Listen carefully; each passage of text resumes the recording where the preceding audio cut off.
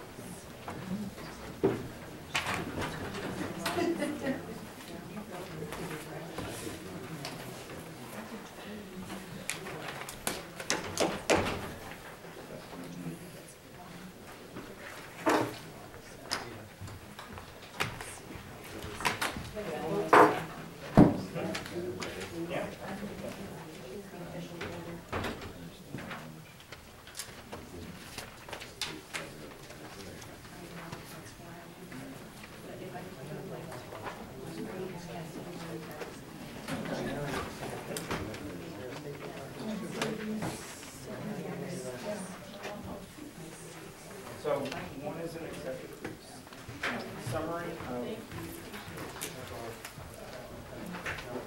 commission report. I'm not going to give you all 50 pages.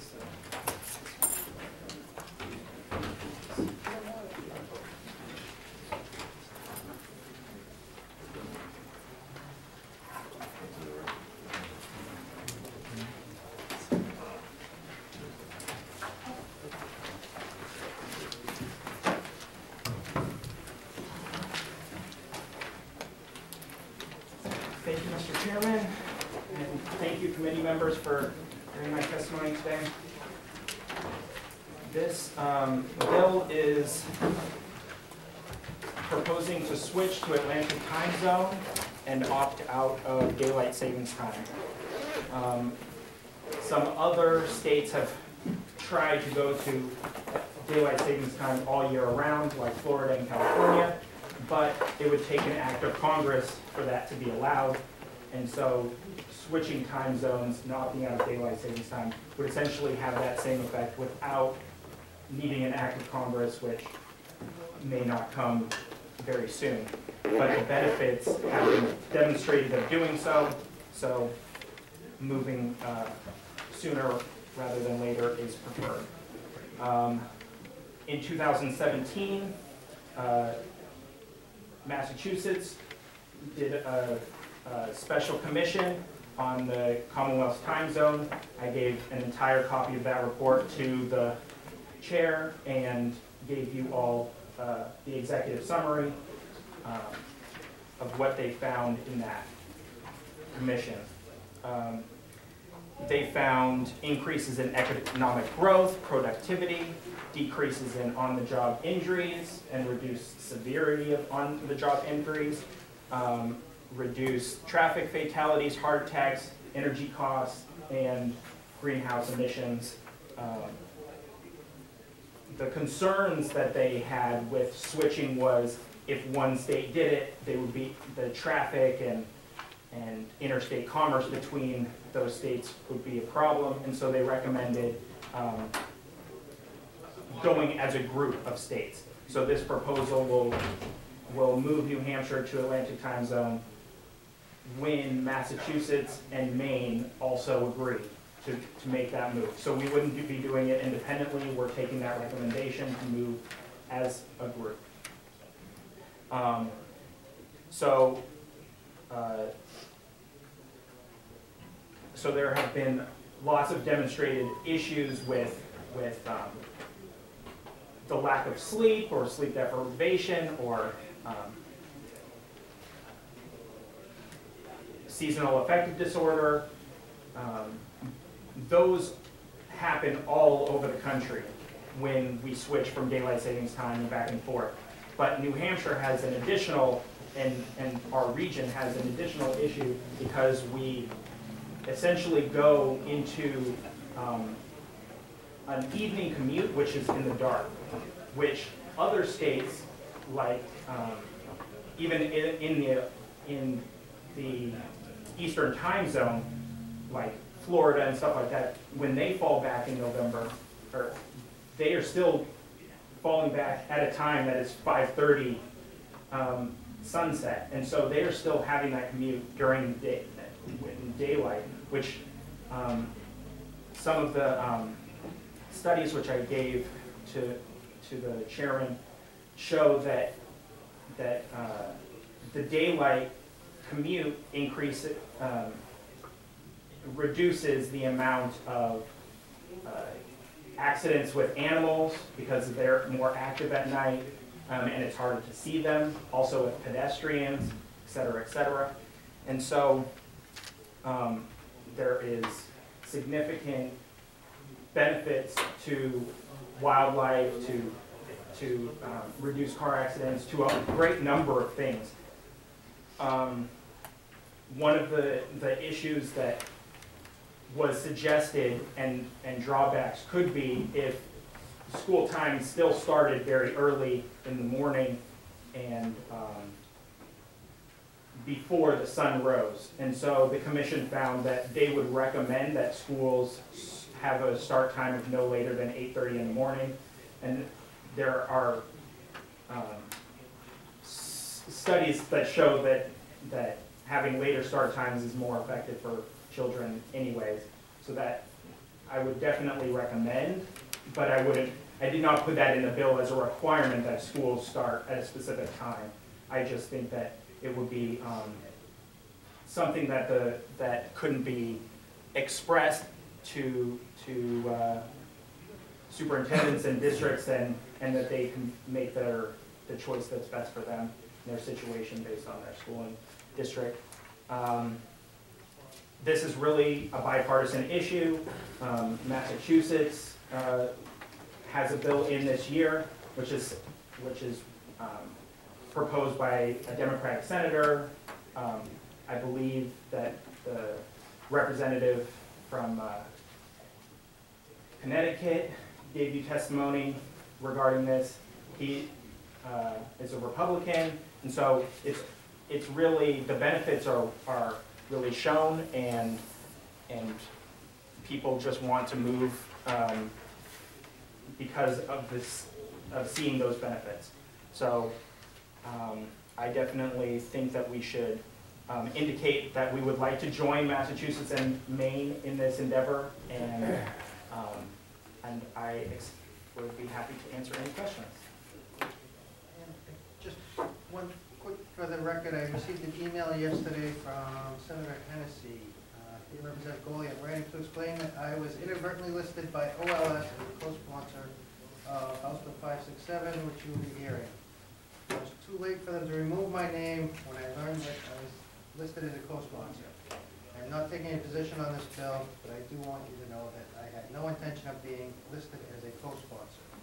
So just for the record, that was received, and I know OLS has had problems with sponsors on bills, because I know I've been dropped on a few and other people have as well.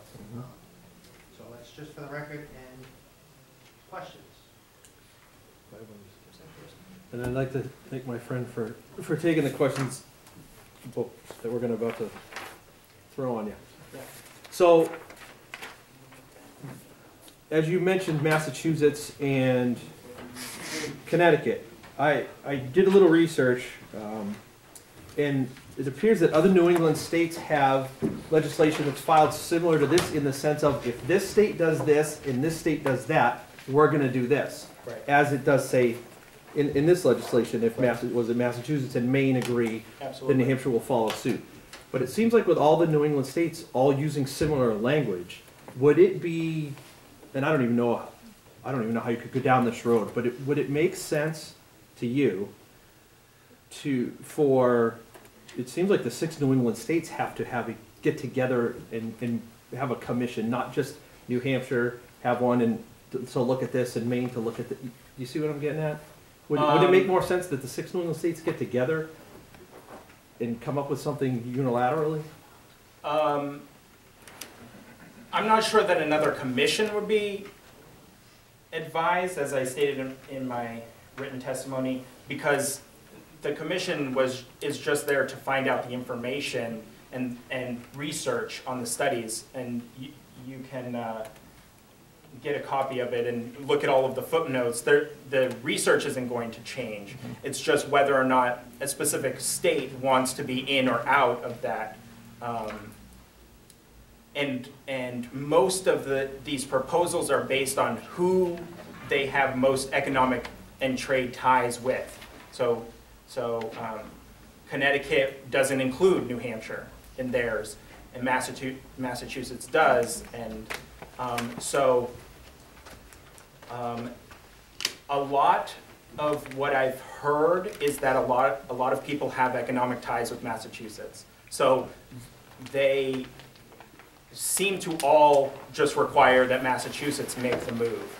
If Massachusetts makes the move, then other states will follow, including states like Vermont. Massachusetts' proposal this year does not include Vermont, but I would find it very unlikely that if Massachusetts moved, that Vermont wouldn't consider doing the same, even though I don't think that they've ever proposed moving to Atlantic time zone. But, and so I think that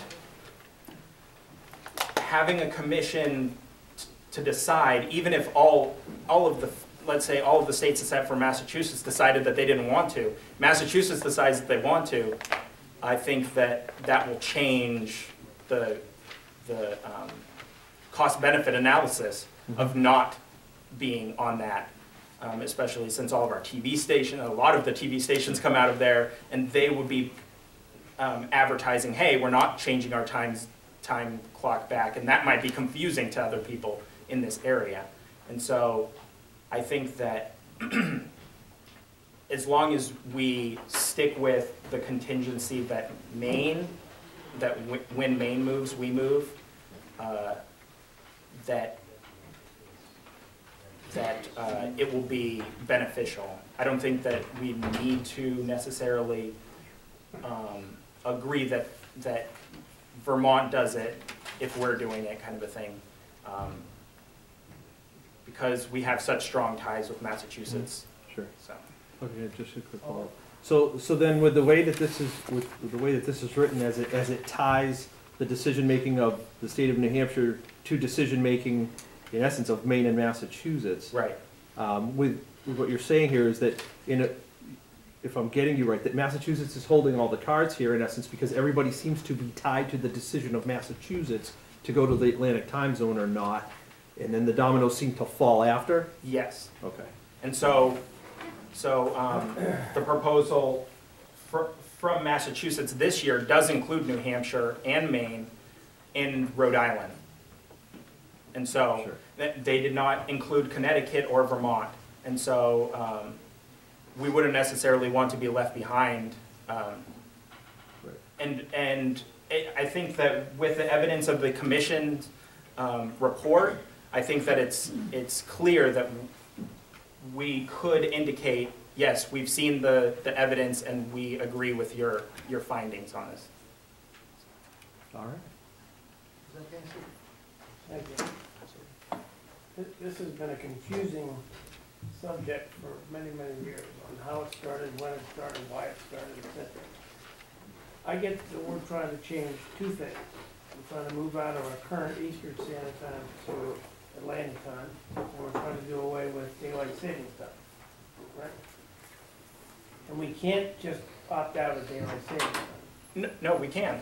We can opt out of daylight savings time. What this is essentially proposing is to have daylight savings all year around, because which is not currently allowed by the federal government. And so by switching time zones and opting out of daylight savings time for a majority of the year, 9 months of the year, we would be the exact same time as the Eastern time zone. It would only affect when the other states fall back.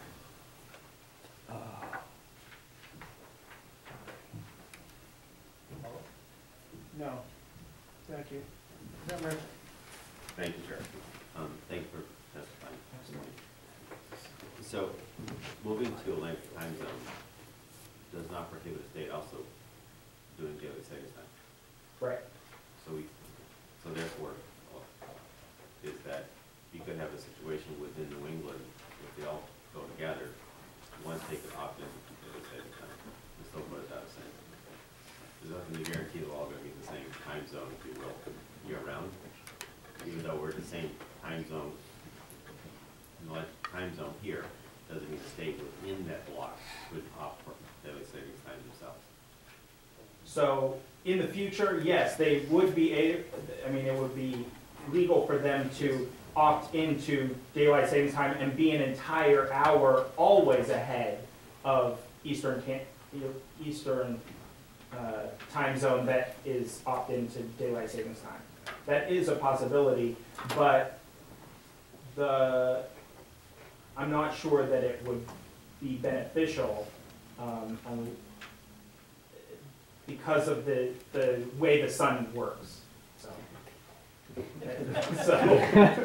just, it's possible.